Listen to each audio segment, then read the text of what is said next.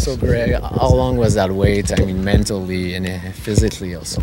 I think that's the hardest part is mentally. You want to be out there with the guys. They're still in there in the meeting rooms. Seemed like it took forever, but I'm glad the training staff and everybody believed in me to get back through it, did in the work, and ready to go now.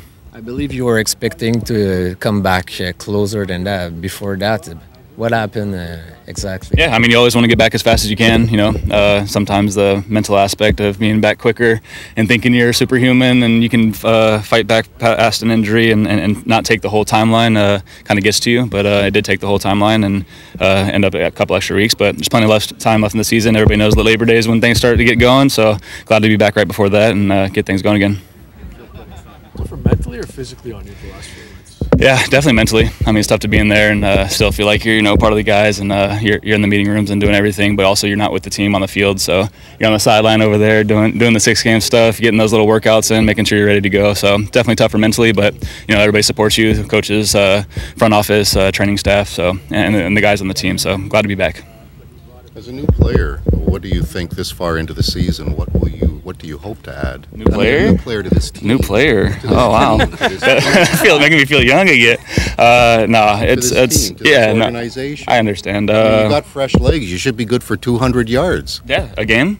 Let's see. Let's do it. No, it's good to be back, and still have a leadership to give in the meeting room and talk to the guys and kind of give them their input on how you see things. Being around so long, but happy to be back out there. Happy to practice today and look forward to the game.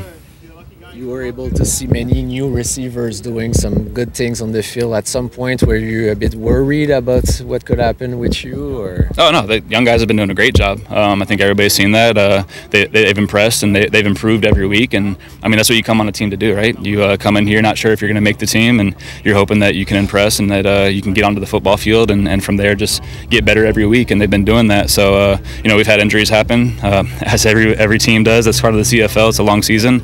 And it's just my opportunity to step in now and help the team win.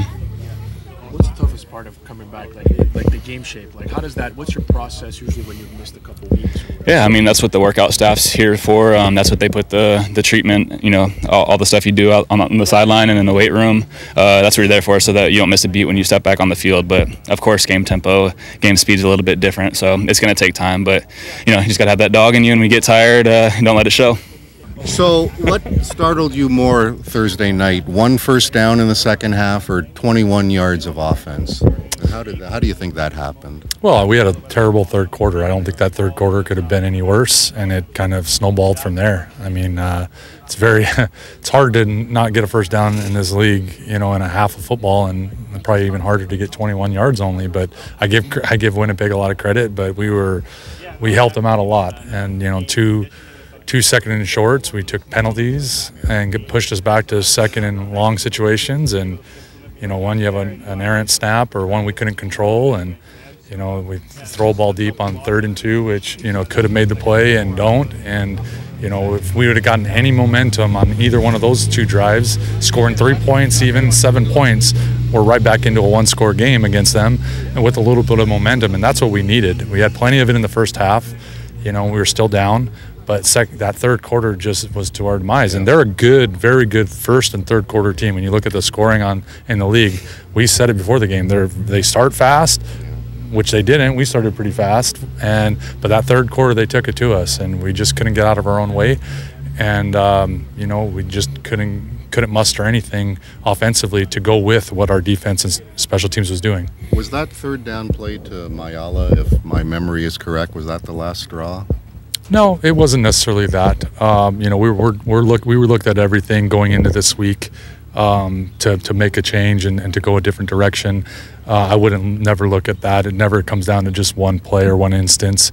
There was some varying circumstances that chose us to go in a different direction there. Mm-hmm.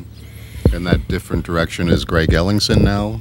Well, yeah, I mean, Greg's going to be, Greg will be in the mix for sure. Taking him off the 6 and, seeing him healthy is a good thing for us. And, we'll have options there, which is a great thing. What can you bring differently than Mayala? Greg, you're saying, or anybody? Well, I mean, again, when you look at someone like Greg's got a ton of experience in this league. I mean, he's been a #1 receiver on a number of offenses in this league, and I believe if you're just looking at pure receiving numbers for active players, I think he's as high up there as anybody. So it's the experience that Greg brings to any offense, and I don't just say over Mayala, I just say in general, bringing it to our offense. He brings a lot of comfort, a lot of experience, and I think we need that right now. So, if he can make it through the week healthy, and I think he gives us something. How big of an if is that? Well, I mean, again, the reason he hasn't played has been due to health up to this point. But, he's been working extremely hard and has felt great the last 3 weeks.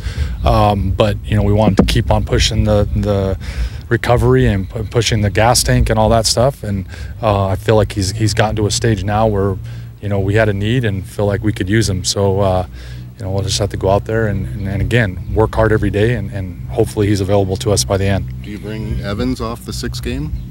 Ciante? Well, that's a thought there too. So, obviously, again, another experienced player with Wes going down, that's an opportunity for us to look at another guy, and that's going to most likely be the plan. Is Sutton going to end up on the 6-game injury? I don't know. It's too early to say right now.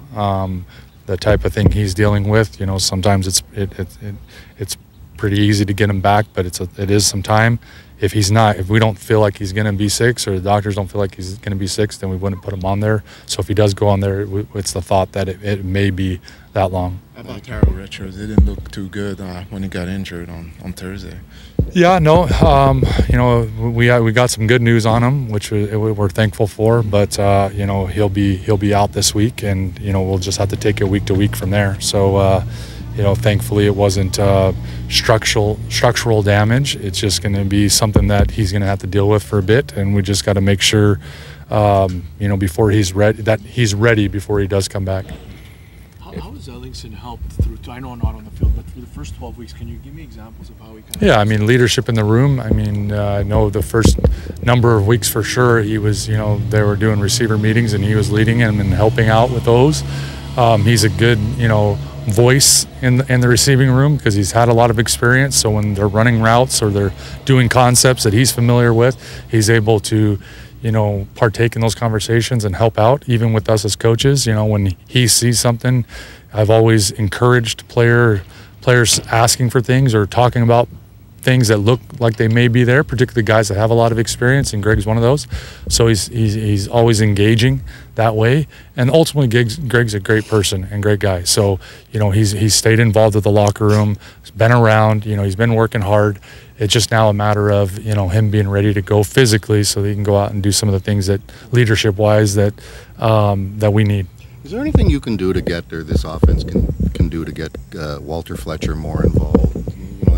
Keeping him on the field is what, I know the generally game got out of hand Thursday night, but you dress a guy and he 4 plays. Exactly. It's when you run 48 plays only on a night and you don't do much in the second half, it's kind of hard to get anything going. So, and it wasn't all doom and gloom either. There's a lot of really good plays mixed into those 48 that we just don't get anything out of them. There's plenty of very positive plays, but the next play was not.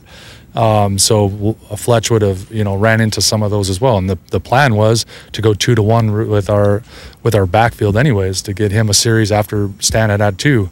But again, we weren't on the field long enough to really do any of those things. So, that's always the challenge when you're having 3 running backs on, is getting all of them touches. And that's been very difficult for us to do thus far. And I guess other than the turnovers, there was nothing that you can put your finger on while you seemed to hit a brick wall when it was 17-14 there. Yeah, no, I think the turnovers were the big catalyst to that, and I think the penalties on 2nd and short. Whenever you're in 2nd and 2 to 3, we took a shot on 1 2nd and 4, and we didn't stand in the pocket well enough, in my opinion. Cody can make a better throw there to Sibasu on the sidelines, and we probably make the play and get us going.